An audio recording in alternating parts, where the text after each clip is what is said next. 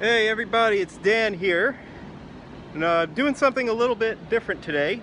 Um, Instead of one of our regularly scheduled tutorials, I want to take this opportunity to kind of do a little garden tour. And I'm going to talk about some of the plants we're growing here, both vegetables and horticultural, like ornamental plants as well. So we're here at Marcy, one of our original gardens. We have 10 vegetable beds here that you can see.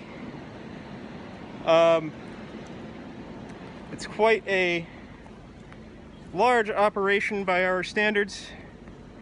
We got our kale here. We got this big, beautiful bed of zucchini here. These are cucumbers that I have to trellis.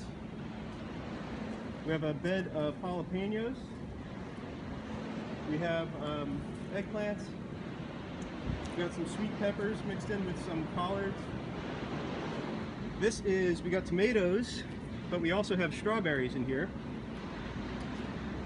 Over here, this is an old perennial herb bed. So it's not perennials, this is all cilantro.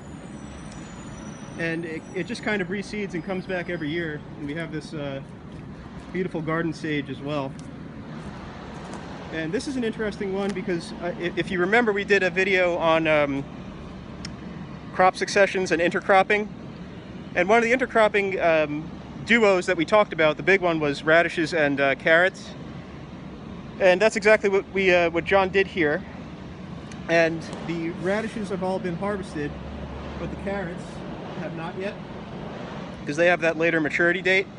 And where the radishes were, we're eventually going to plant some broccoli. One of the things I really like about this site is the fruit trees and fruit shrubs that Michael planted many years ago. So we have this incredible blackberry bush, and although they're obviously not ripe yet, it's just full of blackberries. Got the apple tree. This guy just keeps getting bigger and bigger. I can see some nice small apples on there. Some mint. And my personal favorite, I think maybe at any of our sites, is the serviceberry tree, also known as a shadbush. And Mike planted this. Michael, you can correct me if I am wrong. I want to say it's probably almost 10 years now, maybe 8, something like that. And I love this tree for many reasons. The berries taste really good, but it's also a native plant, which is something that is near and dear to my heart. It's native to this region, so it grows really well here. And those berries attract birds. And although this is a really urban area, but we do get, New York City gets really incredible bird migrations. And we get some migrating birds here, but we get a lot of like resident birds and nesting robins and stuff like that, who cardinals, who come and eat these berries. And it's a really it's a great addition to this garden. I think it really is a very special kind of centerpiece of the horticulture here. So that's much of what we're growing, and it's just fairly typical for us.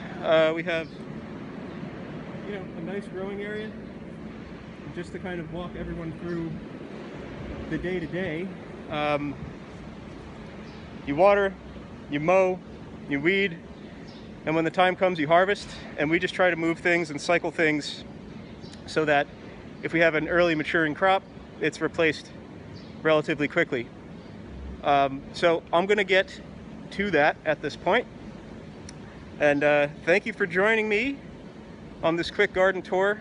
If there are any questions, if you have any things you'd like to know or things you'd like to see, just let me know, ddanza@sus.org. I'll try to make a video, or I'll get back to you via email. All right? So stay safe, and I'll talk to you again soon. Bye.